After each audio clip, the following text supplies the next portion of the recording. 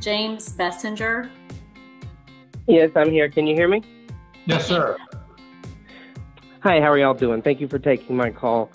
I just want to say I know I speak on behalf of a lot of people, and I think it is absolutely laughable that you all still feel the need to hide behind computer screens to avoid facing the people of this city who deserve to see you face to face and deal with you about a few things.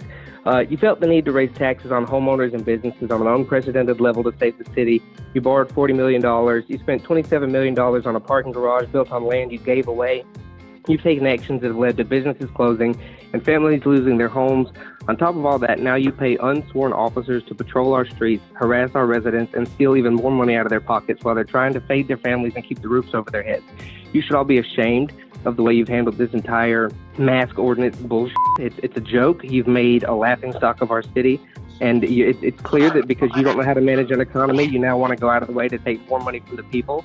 And that's a shame. You should be ashamed of yourself. And this city really deserves better. Thank you. Hi, this is Jennifer Trudeau. I'm sorry, I was having a malfunction. Can I still speak?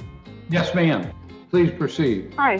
Thank you very much for allowing me to speak. I just want to raise the issue of the mandates and the ordinances that you guys are talking about. I am a little bit dismayed at ignoring the detrimental effects that this is having to our society, to our children, and in particular to people like me who are being harassed by the livability officers in front of our children when we have medical conditions. And I don't understand why the livability department is employed with enforcing the ordinances and they are not including the medical exemptions and the religious exemptions that they have in the ordinance.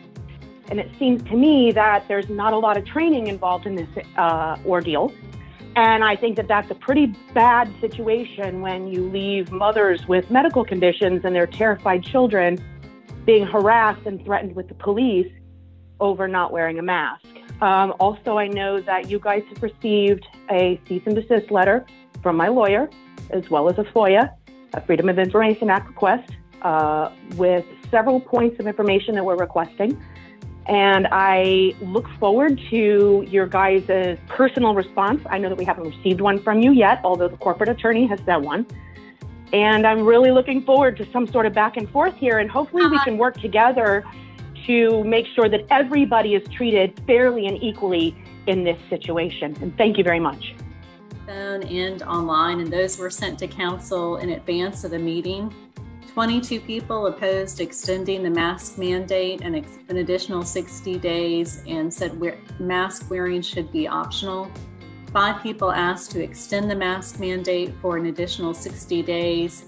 The healthcare workers are working timelessly to vaccinate people, and to discontinue the mandate would be selfish and uncaring. We need to be reasonable about this, Mr. Mayor.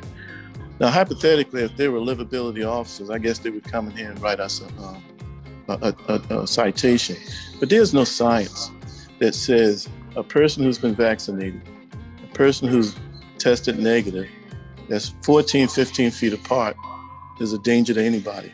I will never go back. Councilman Shealy is right. Lives have changed. I will always have a mask. I don't know that I would ever go back. We used to look at some of the, and I say this respectfully, some of the people from Asian societies walking around with masks on. And you know what? Some of us used to laugh.